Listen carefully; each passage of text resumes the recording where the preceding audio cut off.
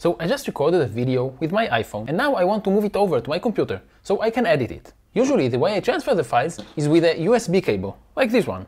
And I just plug it into my computer and to my iPhone, and this way I move the files over. But this time,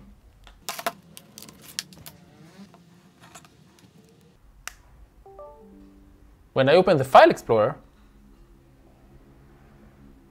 allow access on the iPhone itself, and open the iPhone folder,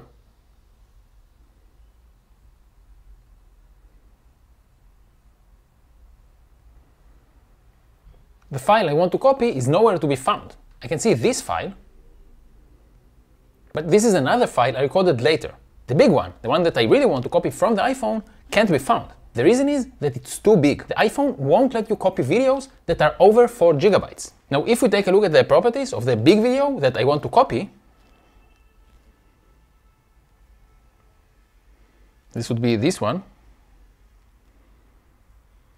we can see that its size is over 5 GB. And as I said, if it's over 4 GB, you're not going to be able to copy it to the computer. But there is a workaround. So what I'm going to do is edit this file on the iPhone.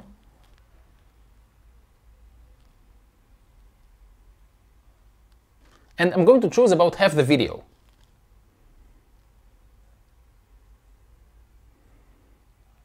So let's say about minute 6. Now I'm going to save it as a new clip. And it's saving the edited video, the part that we chose. Great, it's done. So let's get back to the original video. That's the one whose length is 15 minutes. And I'm going to edit it again. And now I'm going to choose the part from minute 6 on.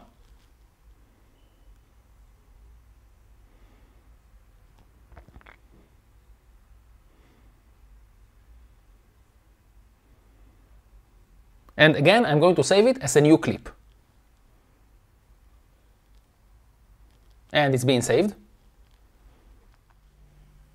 Great, and it's done as well. I'm now going to unplug the iPhone. And let's plug it in again. And let's allow access. And if we open the File Explorer now, and open the iPhone folder,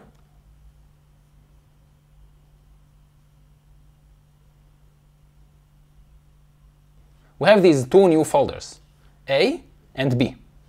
Inside folder A, we can find the first half of the video.